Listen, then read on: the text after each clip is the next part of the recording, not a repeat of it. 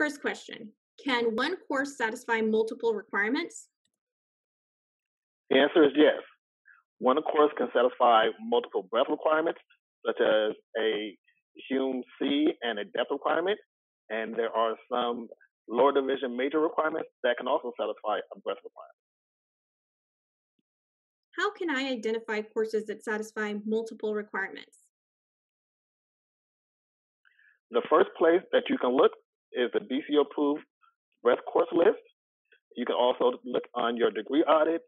And the last place that you can look is the schedule of classes. What happens if I exceed the maximum 215 units? You'll still be allowed to complete your major required courses, but you will have to discuss any additional units with your academic advisor. What 2 GPAs are important for graduation?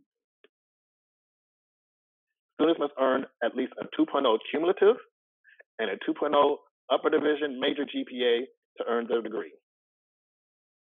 What additional resources are available to assist with planning degree requirements? You can access your suggested course plan at student.engr.ucr.edu for a list of all of your required courses. My IGETC is not showing up on my degree audit. How do I handle this? Wait until after week 5, then email your assigned academic advisor. This way, you'll give your assigned academic advisor time to process the IGETCs that are received. I want to discuss course planning for several future terms. When is appropriate for me to do that? Make an appointment with your academic advisor during weeks 3 through 5. These are the optimal times because your academic advisor can fit you into the schedule and will know and be prepared to help you course plan for your future. I've reviewed my degree audit and it's time for me to register. But I noticed that something is incorrect that will prevent me from enrolling in a critical course. Contact your academic advisor immediately. It is really good that you're using your degree audit as your tool to make sure that you have a smooth sailing registration process. It's coming close to my graduation term, and I know there are several requirements that have not been satisfied but should be. What should I do?